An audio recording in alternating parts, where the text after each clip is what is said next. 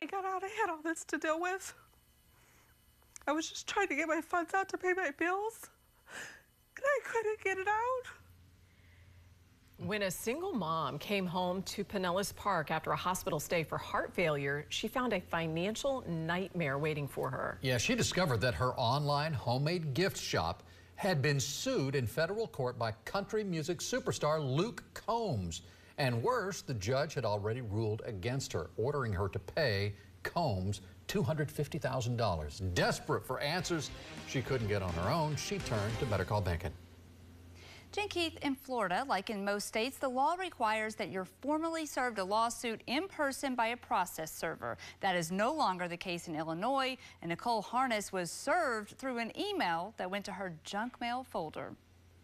This is Ghostface. Nicole Harness's only job is selling homemade tumblers and t-shirts through Amazon. She's a big Luke Combs fan and says after she went to his concert in Tampa this summer, she decided to offer a Luke Combs themed tumbler. After selling just 18 of them, she learned Combs sued her along with various others for selling counterfeit merchandise. The worst part, the case is already closed and the judge ordered her to pay $250,000 to Combs. It's very stressful. I don't have money to pay my bills. I just want this resolved. I didn't mean any harm to Luke Combs. I quit selling the tumbler. I pulled it down. I don't understand. So how much money did you make on the tumbler that's in question? $380. So $380. Correct. And you're willing to give them that money. Exactly. But $250 grand. I don't have.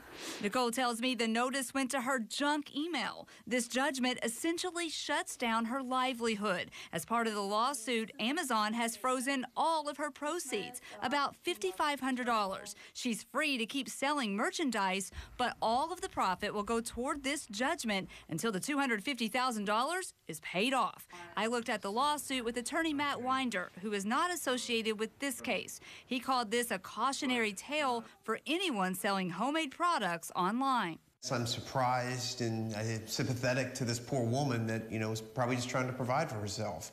But the law can be very harsh. And frankly, to find that in Illinois they're now allowing email service, this may be the test case for why that shouldn't happen. I certainly encourage her to communicate with the court and tell her side of the story.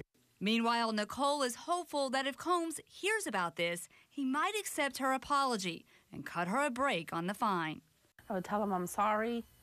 Like I said, I didn't mean any harm. I'm a supporter of Luke Combs. I respect him. This is not something I meant to go wrong like this. I just want to get back to my day-to-day life. I reached out to the Illinois attorney handling this case for Luke Combs, and I have not yet heard back. It is unclear whether Combs himself is even aware of this case. Nicole shared an email with me that she sent to Combs' attorney apologizing and asking for help getting access to her Amazon account again. She tells me she has received no response yet. I have so many questions here. What are the next steps? Is she able to get back on Amazon and start making a living again? And what happens if she can't pay this money?